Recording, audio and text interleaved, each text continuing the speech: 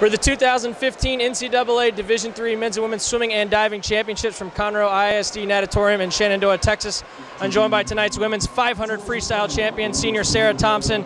Sarah, first of all, congratulations. Thank you. Sarah, this is the second straight time you've defended, or second time you've won this event. You defend your title from a year ago. Fourth time in the last 5 years, Williams has taken home this event. Just what does this mean to you? You open up the finals tonight. Were there any nerves there for you, being the first event to kick things off tonight? Yeah, it was definitely a lot of pressure to go first. You definitely have a lot more nerves when you haven't watched somebody swim before you, but it was a good way to start the meet. 4:45, just missing out on that NCAA record. Was that something you were looking to go for? You continued to drop your time from your seed time into prelims, and then again tonight dropping it again. I'm sure you were proud of that as well. Yeah, I mean, I'm pretty happy with the time drop. It was like almost 3 seconds faster than I went last year, so the national record's fast, but I'm pretty happy with what I went. For you as a leader of your team, how does this help this group just kick off this this first evening of finals and really hopefully be able to springboard this into the rest of the meet?